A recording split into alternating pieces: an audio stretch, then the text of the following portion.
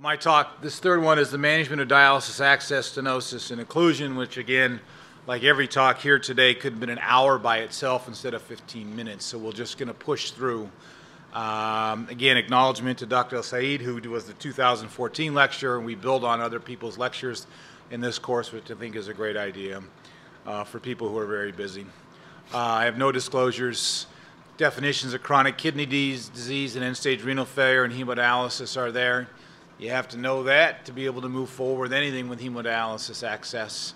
And I think it's just a good idea that if you're going to do dialysis access as residents, that you just know these definitions. We certainly have to know them as faculty. You know, there's a huge burden in the United States, and it's growing. It's not getting less. And right now, 1 out of 10 people have chronic kidney disease, which is about 30 million people in the United States. More than 1 million are being treated for end-stage renal disease, and you got probably now up to 500,000 on hemodialysis access. And the actual cost of that is obvious, and it is getting worse. This is a 2009 estimate in terms of billions of dollars that are spent in the United States, and it's going to get worse. Here's a graph showing, again, most of the population with CKD and the adjusted rates of end-stage renal failure as they move up to 2009. So what are the issues that we want to talk about today is that as the number of patients on hemodialysis, either fistula or grafts, continues to grow, that the number of actual treatment options and how to treat those grafts once they go down or in the process of going down is going up as well. And we have to have creative strategies to do that. The access stenosis is a growing problem, and we have to be able to modify and treat it. So some of them can be completely asymptomatic. Some can be severe enough that they'll present with venous hypertension while under dialysis, and some can present with clues while they're on the dialysis machine. This comes from the National Kidney Foundation in terms of what's actually the guidelines when you're either putting in the access or treating it once it's in. And you can see here that once you do a PTA and AV graft, it's supposed to stay open for a minimum of 4 months. And that obviously is not a long time, but that's part of the maintenance program of dialysis access that you'll begin to learn as residents. There are 2 failure modes, early and late: inflow stenosis, failure to mature. Late is an outflow stenosis, stasis, and thrombosis, and that's in a very general sense. If you think about your fistulas in your graft, you have an arterial anastomosis, you have a juxta-anastomotic area, you have in-graft or in-fistula, you have a venous juxta-anastomosis area, you have a venous anastomosis, and you have central venography. So there are probably 5 to 6 areas that are fraught for when stenoses or occlusions can develop, and you have to be able to treat those accordingly. Usually it's intimal hyperplasia at the anastomotic site, typically the venous. High flow states, high shear states create excessive areas of turbulence in the veins, which result in intimal hyperplasia. Veins are not used to having high flow. It changes their whole mindset if you think that they're alive, right? So they're designed to have low flow, low pressure system, but now it's a high pressure, high flow system. How do we treat this? How do we figure that out? Well, there's surveillance, and that could be due to weekly clinical monitoring in your access outpatient. How many of you are going to have an access rotation, or is it just part of your general vascular system? Who actually has a month-long access rotation in their residency or fellowship? Allison, anyone else? So that's surprising. How about you guys? We just do a lot of it. Yeah, well, in fellowship, actually, we just did it year-round. Yeah. But, you know, I found many of my colleagues never did any access. Right. And then when you get into practice, that's a lot of what you do, right? I mean, look at the numbers of who's on dialysis, and they're all funded, they're all Medicare, and people are just lost when they start because, right. I mean, you don't even know how to work them up. So one of the goals that I'm interested in is developing sort of teaching programs for that. There is a wide variety of experience in dialysis access, and like the majority of people get a couple here and there. Who's PGY 7s here? Anyone? Or a 5? No, you guys are all young. Okay. So again, we can't really talk about it because you haven't gone through your fellowship. But it's a great variability in terms of your experience. I personally believe that dialysis access should be a month-long rotation. That's all you do to get you ready to graduate, and probably should happen during your second year, or twice, when first year and second year, or your fourth and fifth years as your senior vascular, because that pays the bills. It does pay the bills. The majority of the majority of your income is going to not come from inpatient peripheral vascular cases where they're in the hospital for 10 days or whatever, complicated cases. It's going to be the outpatient dialysis access. So anyway, the other way to survey it is clinical monitoring, pulsatility, loss of the thrill, prolonged bleeding at dialysis, periodic surveillance.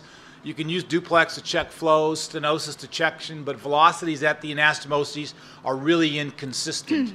It typically works best in an in-graft or in an in-fistula with parallel walls, because then you can assess adjacent stenoses. You look at dynamic and static pressures during dialysis, the venous pressures, and you look at calculation of recirculation.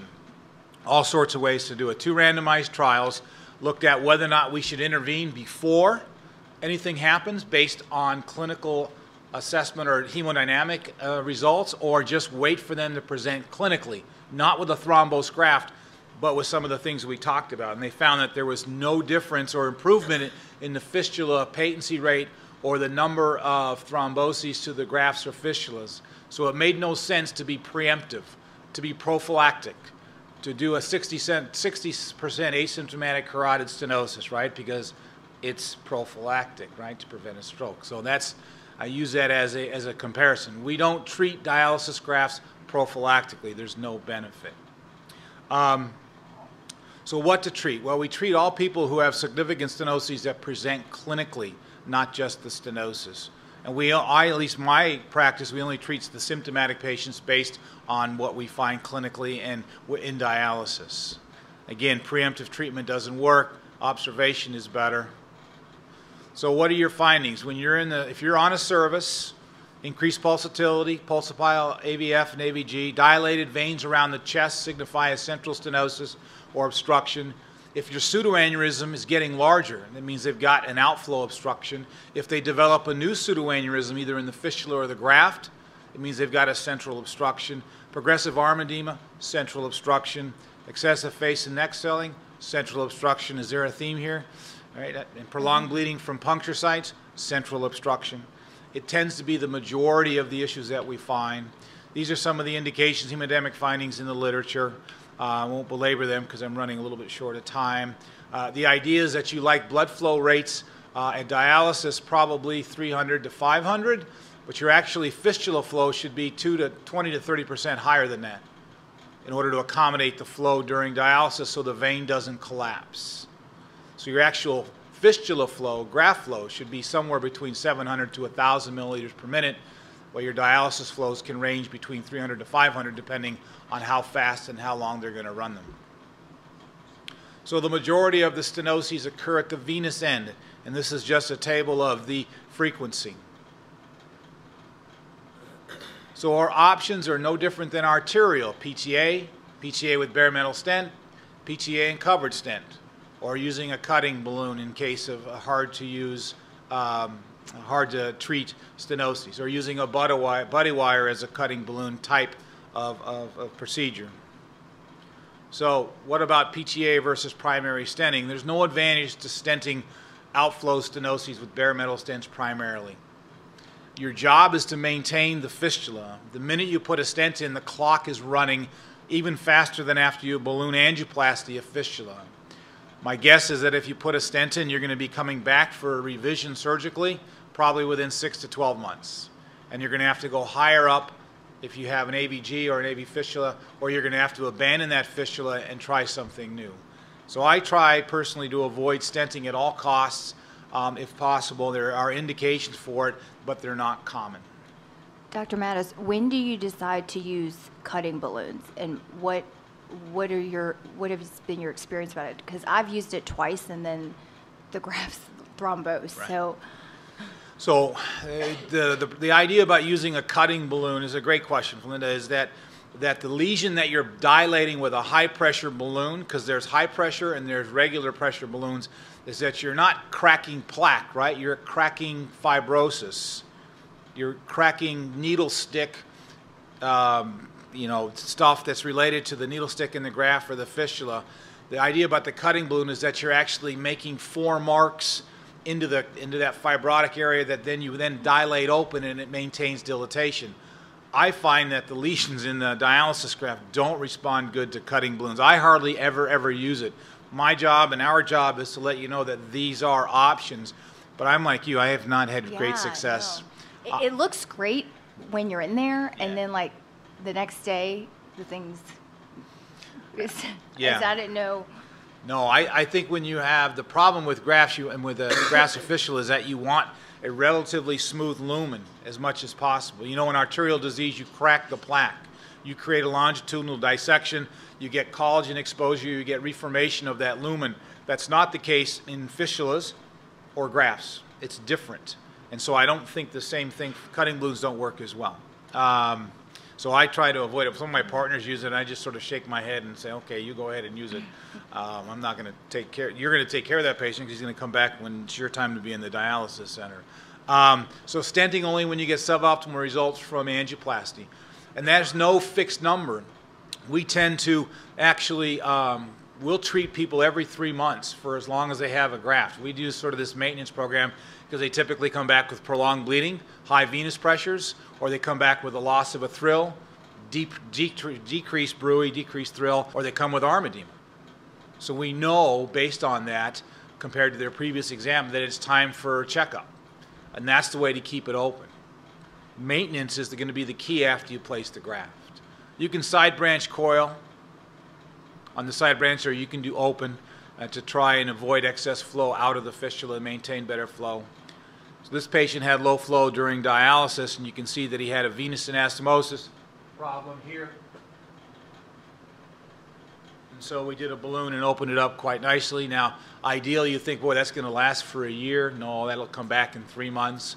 So our typical practice is that they come back in a month after we dilate them in our outpatient center.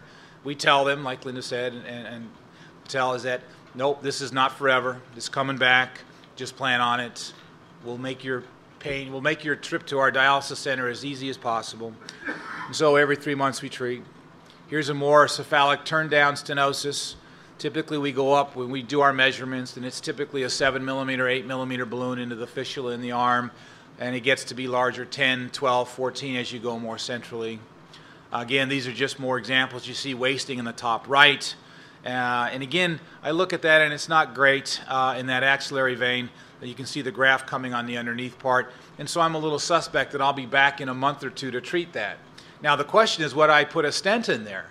If I put a stent in there, I've now taken away this area to do a surgical extension if I need to. If the stent comes to here, I'll probably have to go to the subclavian now. I'm not sure I really want to do that, particularly in some of the heavier folks. If you have somebody skinny, you can get to that area pretty easily, but if I have somebody who's heavy, that's not going to work. So I tend to not stent very much there unless it's so badly diseased and then it's just failing every single angioplasty within a month. We tend to be a little bit aggressive with stenting at that point. Centrally, you're going to go with larger balloons in the subclavian-innominate vein. And some of the difficulty that you have is that the stenosis is always at the junction. And so it's always a little bit hard to keep the balloon there because the balloon wants to straighten out and wants to perforate the innominate vein there. So you have to be careful, either pushes down or comes up. We tend to go with the balloon up slowly. It's not an arterial lesion. You don't go up fast and crack it. It's a slow opening of the balloon. We go for prolonged durations of 2 minutes or more. We check how much pain they're having because we do it with no anesthesia. We only barely give fentanyl or Versed if they actually need it. We give 1% lidocaine to access, and that's it. So it's actually pretty much drug-free, but you have to go up slowly and come down slowly. Prolonged inflations. Here's an example of large collaterals, ballooned up the innominate. You can see that the collaterals are gone. Ballooned up the innominate again. So by the time you're done, there are no collaterals. So presence of collaterals is an indication you have a more proximal obstruction. Loss of collaterals after treatment is usually successful. Here's an innominate vein occlusion, and you have to work very hard to get through that and try and open that back up, because typically that might be the only place that they have the ability to dialyze through. You can't quit on these people because the other option is they go to the groin, and the groin's a nasty place for many people. If you're thin and you have a good leg and you don't have a panniculus that rubs on the incision or the area of where they're sticking, great. But that's really not the case. Michigan's got, there's things called Michigan units that are probably on par with Louisiana and Texas units, and there's a lot of them, so you have to be careful about that. So if you got a central venous obstruction or an occlusion, you can use the Hero graft. And Linda went through that, so there's no reason for me to belabor it, but it's used to salvage an occlusion centrally. It works pretty well, although we just looked up our last 50 patients. We're going to try and present it that two-thirds were dead in 6 months, which means that it's an end-stage procedure for us. I don't know how it is for you guys. But for all of it, I was quite surprised because the data suggests, like John Ross from South Carolina, he's a general surgeon, he has huge numbers of dial. He had like put in 350 and he had this 1 or 2 year patency and survival, and I'm thinking he's putting in the wrong people. Our people are end stage, last chance, and so I thought that was interesting. This just shows the pictures of it. I got to move because I'm late, sorry. Venous anastomosis, stenosis. Sometimes after repeated PTAs, you do have to stent. If you can stent without progressively moving the stent too far proximal, then sometimes that's okay. Bare metal stent versus covered is better because you don't lose your collaterals.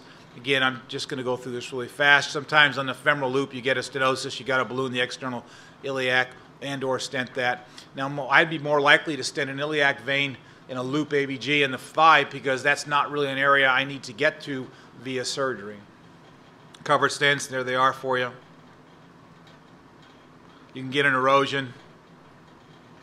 You can put a stent, covered stent in there to stop the erosion temporarily. Make sure that it's not exposed, otherwise it'll get infected. You get a femoral pseudoaneurysm and put a covered stent.